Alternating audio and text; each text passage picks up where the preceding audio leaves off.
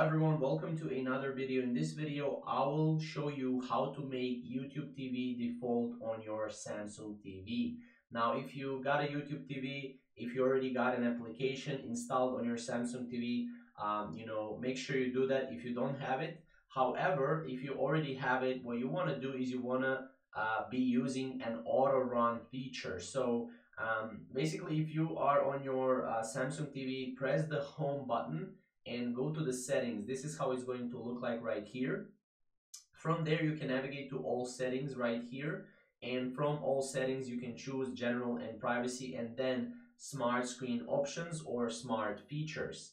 Now from there, what you need to do is you can go to the obviously smart screen options, and as you can see here, you will be able to start with smart hub home, or you can auto run a last app. Now if your last app was, for example, YouTube TV or any other app, that app will run or auto run the last app once your TV opens up. So that's basically what you can set. Now for some people this does not work. I'm not sure why, but for most people this will work. For example, I've been using Netflix for the past couple of months, and auto-ran on the last app always works.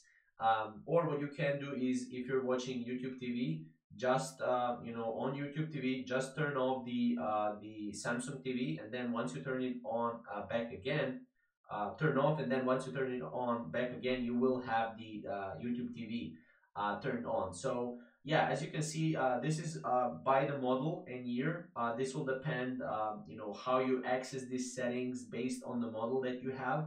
So make sure you have, if you have a 2023 model, it will be different than from having 2015 model. So make sure you're checking all of these. And again, as I said, this feature, it won't work for some people because of the model, I assume, and for some people it will work. So yeah, if you have any questions regarding this or comments, comment down below, and we'll see you in the next video. Thank you guys for watching.